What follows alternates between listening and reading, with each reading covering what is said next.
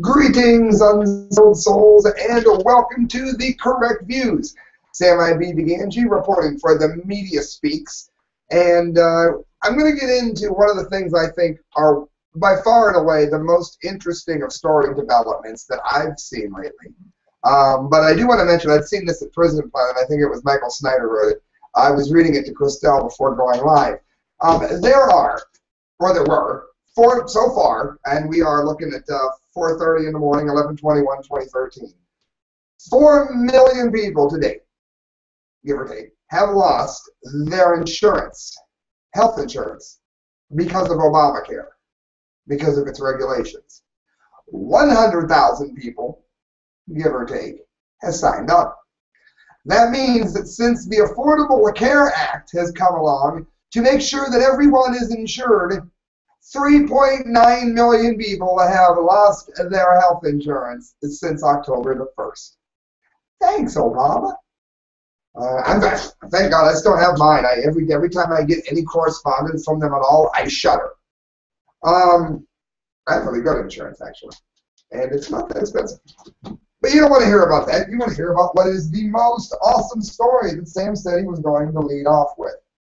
Guys, I've been perplexed by this. I'm going to go ahead and let this run behind me. This is the 2 slits experiment that I'm going to be talking about in a moment, because I'm going to let other people describe it. You know, obviously, physicists and that will do a better job than me. But I've been following this since day one. Basically, what it is again, going to have to understand the 2 slits experiment. It explains it. But in a nutshell, it is if you send a stream of photons through a slit, it will, of course, make a line on the wall where the slits were, where the electrons hit. You put it in 2 slits, what would you have? You would have lines on this side and lines on that one, right? 2 slits? No, you don't. When you have 2, you end up with a streaming effect like this, going out like a rock hitting in the middle of water. And that forms what is called a grid. Or what's all that mean, Sam? You're boring me to tears and I'm going to log off your show. Don't do so.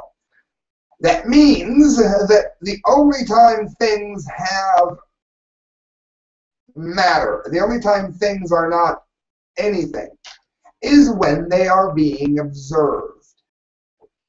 All right, well, if I shut all the lights off in this studio, and D-Like knows I kick the right thing at least once a year, so it could happen, and I take my head and I ram it against this computer screen, even though there's nobody watching it, it's going to hit. That would imply that there is some kind of being over us. Do I think it's God? Yes. Do you? Maybe not. There is some being way above us that is, in fact, forming matter by seeing it. Now, it gets a lot simpler from there, but let's face it, that would describe a number of things. That would explain how God created all of the everything. If this is a simulation, if this is a hologram, a video game, like Sims, if you will. But I mean, we're talking God. We're not talking about somebody sitting at the remote controller. I'm going to go ahead and read about some of the proof, because it looks like more and more and more we are finding not only is the creation theory proving to be a damn near creation fact at this point, and I'm talking scientifically, I'm not talking religiously, but it's looking like matter is not what we think it is. Listen to this. This is from the telegraph.co.uk, not the Tinfoil Hat Society, and not the Christians who run a bomb abortion clinic society. This is the telegraph.co.uk. The Telegraph, the major paper for those of you that don't know. Lucy Kinder, or Kinder, writes, if you believe the Matrix franchise, what we think of in our everyday life is in fact a simulation generated by an all-powerful computer. However, this idea may not simply be science fiction, and the cosmic rays could reveal that we are indeed living in a simulated universe. And this is another way of proving it beyond this. According to the Discover magazine, physicists can offer us the ability to test whether we live in our own virtual matrix by studying radiation from space.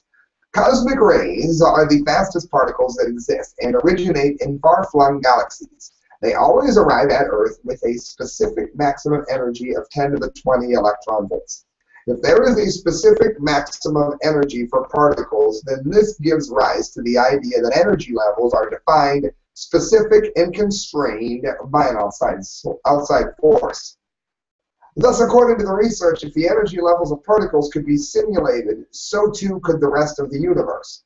The cosmic ray test was developed by Silas Bean, a nuclear physicist at the University of Washington.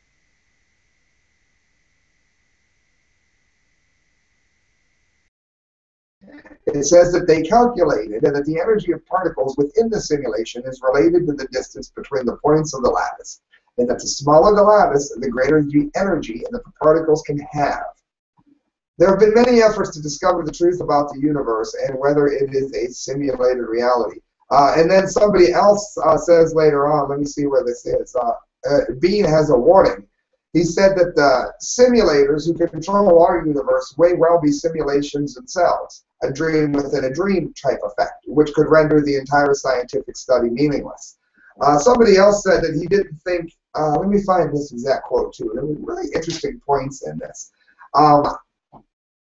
I tend to think that if this is a simulation, I think all of it is one simulation. And I think, you know, that's probably what all the planets you see peppered all over the place are. They're probably varying degrees of the same simulation, in my opinion. And again, it's looking like science is backing this up quite a bit. It's not my thought. I'd have never thought of this. This isn't something that came out of my head. It says if they think the world is a simulation, then why do they think the superminds, who are outside the simulation, would be constrained by the same sorts of thoughts and methods that we have, saying that since we have the grid, why would they also use the grid? Why would they? Maybe they do not look at things the way that we do. Maybe they have created the way that we look at things. I don't really understand. This is Peter Millikan who said this from Oxford. I don't understand what his point is here. I think that the superminds do not think as we do. I don't think they're constrained by the sorts of thoughts and methods that we are. I think they are the constraining force in the thoughts and methods that we have. I've heard some people postulate that it's our future selves doing this. All I know is this. We are proving more and more and more that we did not evolve as the evolutionists would like us to believe. We simply didn't. I've said it time and time again. There is a plethora of scientific proof that proves the man does in fact, and nature does in fact adapt, which would be microevolution. I believe in it. Example, in the days before the Industrial Revolution, I won't go down well. In the days before the Industrial Revolution, they had, of course, you know, no pollution in the air, none of that. And we had white moths. And these moths were always white. Well, they became peppered when the pollution in the air had turned the colors of the leaves. It changed the actual look of the moth. The peppered moth did not used to be peppered. It evolved. But it did not jump species. It did not become a fish, which is what the lunatic fringe of the environmentalists, of the evolutionists believe. That fish became this, that became lunacy. Things do not jump species. And this universe is a simulation that answers a lot of questions. It explains, well, how could there be a hell if there's no light but never-ending pain? If everything's a simulation, you can simulate just about anything. It explains, how the universe was made. It explains a lot of things that before have been left to explanations involving pure chance, things coming from nothing, which Stephen Hawking believes, and fish turning into people. So, I mean, this isn't as crazy as a fish turning into a person. Guys, I spent some time on that story because I love it. I can't get enough of that, and whenever I get news on it, it will be here. It's like Fukushima. I will be reporting on that all the time. For those of you that think, oh my God, that's the most boring stuff I've ever heard, well, we're back to the normal insanity that we see every day all around us that is far more insane than anything, even on the evolution front. This is from the New American, Alex Newman. At the UN summit, poor regimes demand trillions in climate loot. Basically, the fact that man is not playing any part in climate change is starting to make it very difficult for the UN to continue taking money from rich nations and giving it to poor nations to combat climate change. And this matters to you watching this because it is your tax dollars that is going there. They are using the money you pay in your taxes to send it to other countries in the name of global warming. The other thing is if you are not paying taxes and you're living off the government dole, or maybe the dole would be a bit higher if we weren't paying other nations for the lie of global warming. Man-made global warming is a lie. Put a house beat behind it. With United Nations theories about alleged man-made global warming and floating on the world stage, regimes oppressing populations in poorer nations are demanding that taxpayers in wealthier countries start promptly handing over trillions of dollars supposedly to deal with climate change. It's for the planet. Gathered in Warsaw, Poland at the latest UN climate summit and facing massive public protest against the extortion effort, there's a link to that, governments are hoping to quickly and quietly lay the foundations for a new global treaty rationing carbon dioxide. Multiple nations and populations are becoming increasingly suspicious as the UN's discredited theories are ridiculed by top scientists and experts worldwide. So climate dignitaries would draw. They know that they must act fast. Indeed, if what countless scientists refer to as the global warming scam crumbles entirely before 2015, the effort to foist a planetary carbon budget on humanity to replace the Kyoto Protocol may be doomed. The hundreds of billions spent on climate schemes every year would inevitably start drying up and bankrupting countless special interests that depend on global warming, alarmism, and hysteria. This is the best article I've read in a month. Already, the new Australian government has, it says, vowed to reject UN socialism masquerading as environmentalism. Yes, Australia. They've been going nuts with mining uranium and every kind of stupid that communist, fascist-leaning implementation they can do. It is good to see Australia doing this. Listen, this is how you stand up against this BS. This is how you stand up against the UN. The Australian government has vowed to reject UN socialism masquerading as environmentalism. That is a direct quote. And it works to dismantle widely unpopular carbon taxes and climate mechanisms imposed under Labour Party rule. It also vowed not to adopt any more taxes or spend any more taxpayer funds on UN wealth redistribution schemes orchestrated under the bogus guise of fighting discredited notions of man-made global warming. God bless every word of that. Of course, alarmists are throwing a temper tantrum, but around the world and among Australians, the new conservative-leaning coalition has been hailed for its bold stance against the hysteria. Hopefully they'll leave the UN like the US should. Analysts even say that Australia is leading the way back to sanity. I would say so too. And this was also wonderful news for those of you that follow the Fukushima disaster, as I do. Japanese authorities, meanwhile, recently announced that instead of working to drastically cut carbon dioxide emissions as previously promised, Japan, because they can't take another nuking, will actually be increasing its CO2 output. That is great news for all of us on the anti-nuclear front. The UN global warming theories increasingly morph into a global laughing stock. Even Russian and Canadian officials are reportedly putting up some tepid resistance to the UN's grandiose climate plans. How about that? The climate hysteria movement is literally in a meltdown over the growing defections, but the wheels are quickly coming off the climate bandwagon. Yes, that is absolutely wonderful news. And now you've got China. Listen to this jerk. Meanwhile, the communist dictatorship of China ruling over mainland China is also ramping up its demands. seeking at least $100 billion in climate booty per year by 2020 to be extracted from Western taxpayers.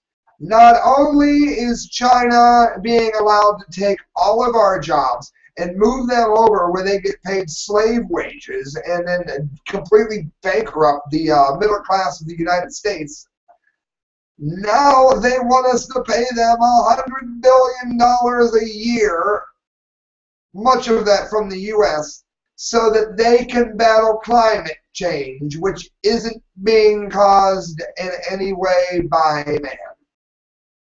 I love China. It's a wonderful, scummy people. Again, the government, not the people. As Reuters reported in an article headline, "Rich Nations Must Pay Up If UN Climate Talks to Succeed," China, the ruthless regime, is making threats that are similar to what very poor countries, what the LDC coalition does. We pay them $100 billion a year already, and now they want more, or these nations are going to leave the UN climate group that they're, you know what, wonderful! I hope they all leave. I hope the U.S. says you're not getting a damn nickel because man isn't warming the planet. This is some of the best news I've heard all day.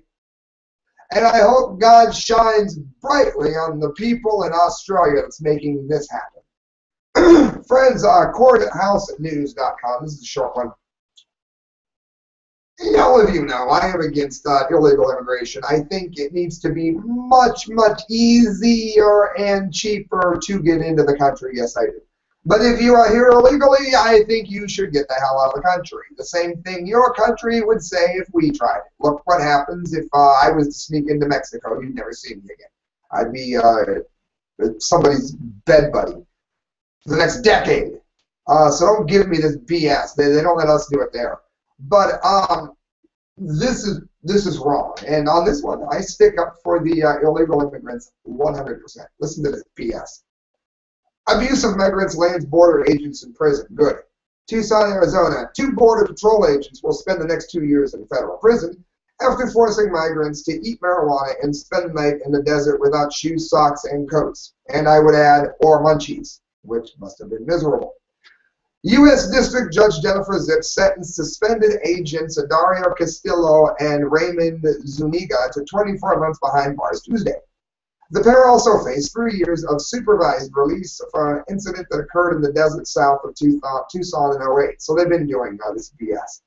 It says, according to evidence presented by federal prosecutors at trial, Zuniga and Castillo tracked and apprehended a group of illegal border crossers carrying large backpacks containing bales of marijuana on the night of November 12th of that year. Would not have that happening if marijuana was legal like it should be. While most of these suspects fled, the agents caught 4 of the alleged smugglers and searched them. Zuniga found a small baggie of personal use marijuana on one detainee and proceeded to shove it into the suspect's mouth, yelling "camatela," which means eat it in Spanish. Again, without any munchies at all, that must have been miserable. The agents then ordered the suspects to remove their shoes, socks, jackets, and extra shirts, leaving them thinly clothed and barefoot. You know what? They are still human beings. They do not deserve that because they broke into the country. I am against that in every way. And if that makes conservatives angry, then go ahead and be angry at me. I am against that. Castillo borrowed a lighter from another agent at the scene, built a fire out of the shoes and clothing, and told the suspects to run away into the desert, prosecutors said. The 4 victims spent the night in the desert and were rescued the next morning by a tribal police officer. What can I say? This is what scum do. This is what fascists do. And you can't find somebody that is much more against illegal immigration than I am. I think it's killing our economy. However, that does not mean you go Gestapo on people. You don't just torture people for the sake of torturing people. And I think they got exactly what they had coming. Friends, go to themediaspeaks.com and click on Budcade. I need you to do that because when you do that, you are helping us greatly here at the Media Speaks, because not only are they selling some of the most unusual and awesome gifts you'll ever find, but they also support the Media Speaks, which is a wonderful win-win. And I don't know, I mentioned this before, How many of you have ever gone to need a flashlight? You turn your flashlight on and it doesn't go on. You're standing there in the dark with a useless cone-shaped piece of plastic. $2.99. You got that? The 3 LED dynamo hand crank flashlight is $2.99. Of course, it does not ever need batteries. Hand crank. Compressed towels, a 12-pack, $1.99. You go on camping, they're compressed, like little tiny. They open up into a full-size towel. They're $1.99 for 12 of them. And that's just awesome for anybody that likes camping. Those of you that live in a climate warm enough where you can still do it.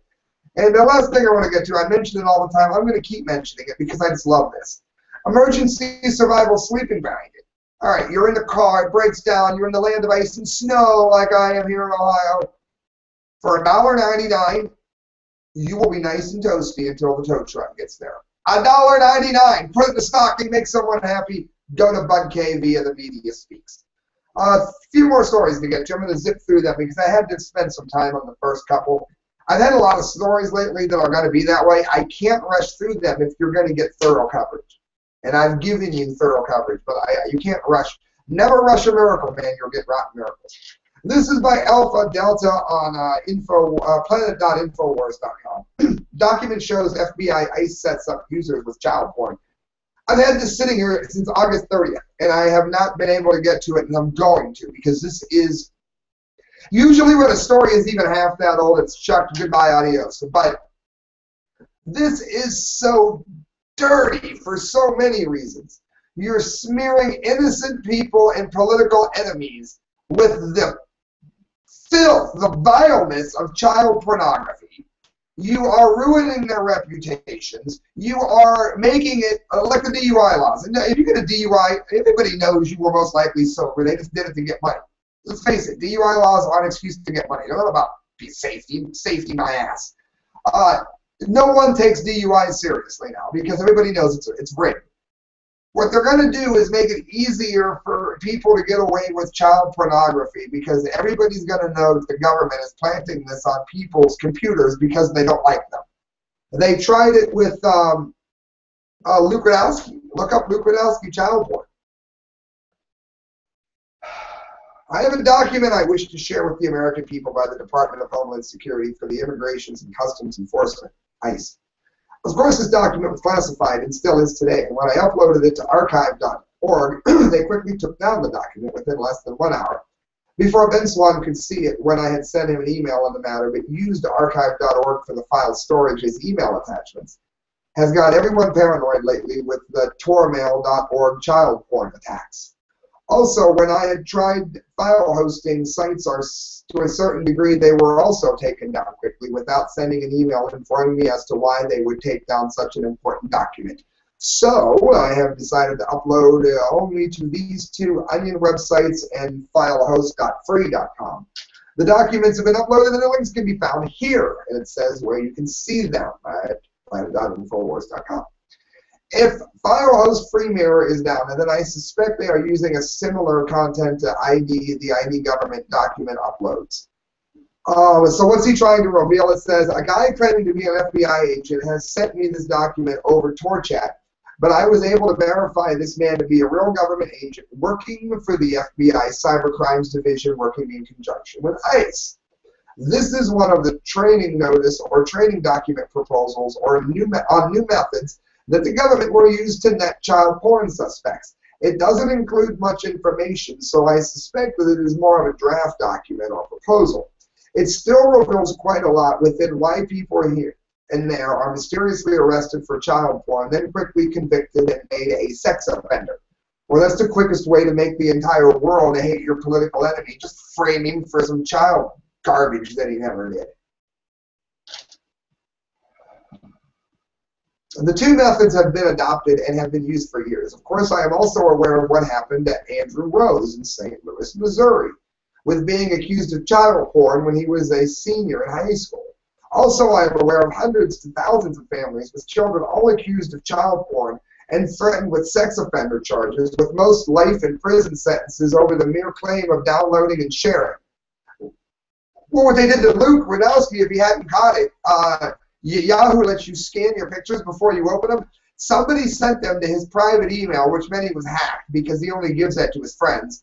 They sent it to his private email, and if he'd opened it, even if he went, oh my God, and clicked it, he would have child porn on his computer because they're trying to send it out to people like that so they can frame them with it. Let me tell you what, I'm no saint, but if you ever hear anything, way, shape, matter, or form of me tied to anything with a child, you know damn well I was framed. This is some sick, sick garbage here. These methods are to distribute and download child pornography on Emu, CAD, BitTorrent, I love BitTorrent, and others. The use of a Trojan horse will be to plant on anybody's computer whom is even remotely suspected of child porn or a child porn suspect list that they have no evidence on to get enough evidence fabricated to secure a search warrant. In other words, plant it on people's computer they don't like and then just hop on there and say that they have it. This is used in undercover child porn investigations. So they use a Trojan to basically share and download child pornography in order to secure a search warrant from the Internet Crimes Against Children Task Force, or Operation Flicker agents, with a joint operation between ICE and the FBI. The second method would be to stuff child pornography onto movies, music, pirated software, and other digital downloads shared on P2P networks, but in a sneaky way so that the user doesn't detect the child porn. Does anybody download music? Anybody download any movies? Anybody pirate anything ever? Well, great, you might have child porn. See you in prison. The FBI and ICE monitor the stuffed child porn downloads on P2P and get the IP addresses and secure a search warrant for a digital and physical search by seizure. I am also not aware of whether they target everybody or whether it's just certain political targets or annoyances by their recorded IP addresses using the internet service providers. So no, privacy doesn't matter. Nothing Edward Snowden said mattered, right? The government's not going to do anything with your information. No, other than go ahead and plant child porn on your computer. That's why privacy matters. Guys, go and read this. Again, the name of it. Document shows FBI ICE sets up users with child porn on planet.infowars.com. Disgusting. Sat there since August 30th, and I couldn't get rid of it. Crack canards and meth myths. A neurologist corrects widely accepted misconceptions about two notorious drugs, and this is Reason.com. Growing familiarity with marijuana has been accompanied by growing support for legalization because people discovered through personal experience that the government was lying to them about the drug's hazards. But it is easier to demonize less popular drugs such as crack cocaine and meth, of which I use neither, by the way, which in the public mind are still linked, as marijuana once was, with addiction, madness, and violence. Any attempt to question the use of force in dealing with these drugs, therefore, must begin by separating reality from horror stories. This is where Carl Hart comes in. Hart, a neuropsychopharmacologist from Columbia who grew up in one of Miami's rougher neighborhoods, has done bold, path-breaking research that challenges widely accepted beliefs about crack and meth. In other words, he's proving that while it would be pretty boneheaded to use either one, they are, in fact, not causing the massive amount of trouble that we are led to believe that they are. They are doing it for the sake of the bottom line, making money in the prison industry, which is tied to all kinds of fascist government ties. In his aspiring and fantastic new memoir, High Price, he describes both how he overcame his early disadvantages to secure a tenured position at an Ivy League university, and how he became to question everything he thought he knew about drugs as he learned to think critically about the issue. Before he became a scientist, Hart believed that people who use crack generally get hooked on it and thereby lose control of their behavior. Does that happen? Of course it does. That's why it's a dumb idea to use it. However, when he looked at the data on patterns of drug use as an academic, he could plainly see that only a small minority of people who try crack become heavy users. Even at the peak of widespread use, he writes, only 10 to 20% of crack cocaine users become addicted. According to the National Survey on Drug and Health, just 3% of Americans who have tried this or reputedly irresistible and inescapable drug have smoked it in the last month. 3% of people that tried it.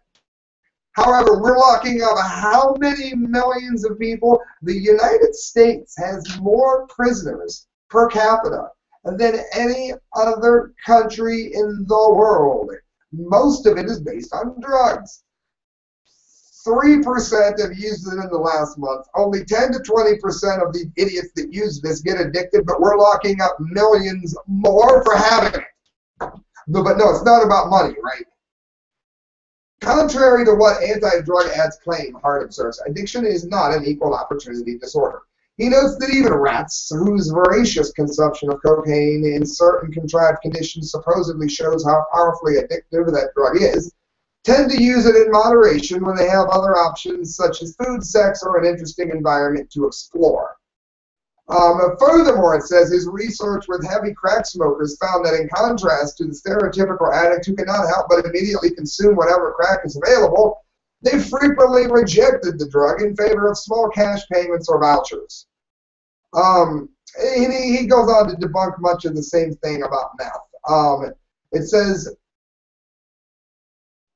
he's aware of the hostility he is apt to provoke by challenging the myths underlying the war on drugs. He describes an 05 meeting with journalists arranged by the Office of National Drug Control Policy, where he tried to put the dangers of meth into perspective, noting that the drug is a government-approved treatment for narcolepsy and attention deficit hyperactivity disorder, ADHD.